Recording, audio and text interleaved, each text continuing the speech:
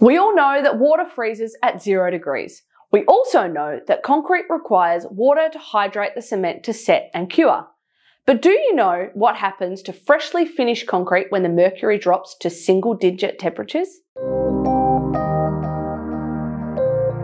Hello, my name is Cherie, and on this episode of Concrete Compass, we'll be taking a look at what happens to concrete curing in low ambient conditions. Now, you might be thinking, hey Cherie, we don't get it that cold down under, why worry?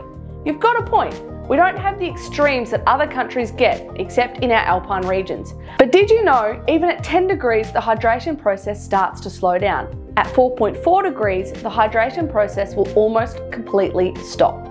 That means your concrete has essentially stopped curing and stopped setting.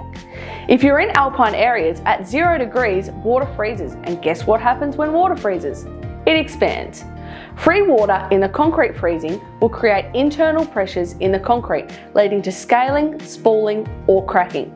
But even if you don't get it that cold, there's another thing you have to consider: temperature differential. The difference between outside ambient temperature and the temperature in the core of the concrete. The cement hydration process is a chemical reaction which generates heat. During bulk concrete pours, the hydration temperature can easily pass 50 degrees. If you've got nighttime ambient temperatures of say 10 degrees, that's a temperature differential of 40 degrees.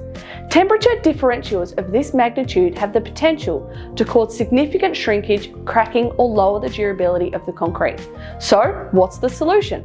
Glad you asked. If you're cold, what do? You throw on a jacket to keep you warm and minimise that temperature differential. Insulated curing blankets can be applied to concrete after it has been finished to minimise that differential and protect the concrete from those low ambient temperatures. Well, I trust that was informative, and if you've got questions about curing blankets, curing compounds, or anything concrete related, get in touch with one of the team at Allcon today. If you've learned anything from this video, smash that like button and make sure you're subscribed or following our social pages so you don't miss out on our next episode. We release a new Concrete Compass video every week. Thanks for watching and see you next week.